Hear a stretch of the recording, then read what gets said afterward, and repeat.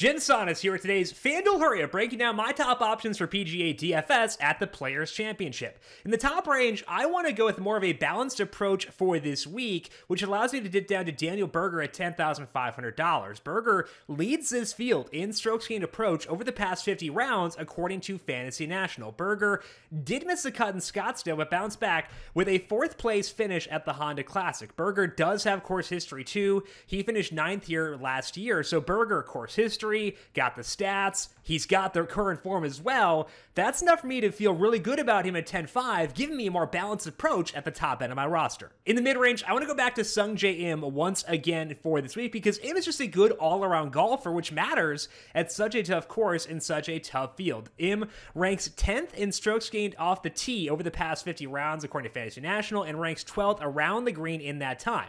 Sungjae is also a good Bermuda putter and finished 17th here last year. He played great in the one round back in 2020 before the event was eventually canceled. So again, good course history, got some good stats. He's got decent current form right now as well, and it will cost you just $9,900. I think it's a really solid range to be in for this week. So Sungjae to me, a focal point in what is a really good tier on FanDuel for the players. I'm going to round things out here by value play being Tyrrell Hatton, checking in at $9,500. And again, the upsides of a balanced approach means you don't have to dip as far down for your value plays, and Tyrrell Hatton to me is a standout down here for sure. Hatton has been mopping up internationally in 2022. He was runner-up last week at the Arnold Palmer against a really tough field. But before that, he had top 6 finishes at the Abu Dhabi HSBC and the Dubai Desert Classic. Now, the one downside with Hatton is that his history at TPC Sawgrass is pretty bad, and that does matter at a pretty difficult course. But I'm expecting a nice showing here from Hatton, given how good his current form is. That's not a new thing for Hatton to enter the players with good current form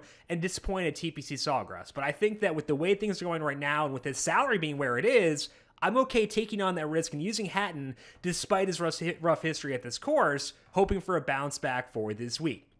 That's all we got here for today's FanDuel Hurry Up. Good luck for you at the Players' Championship. Hopefully things go well. We'll talk to you once again next week here on the FanDuel Hurry Up.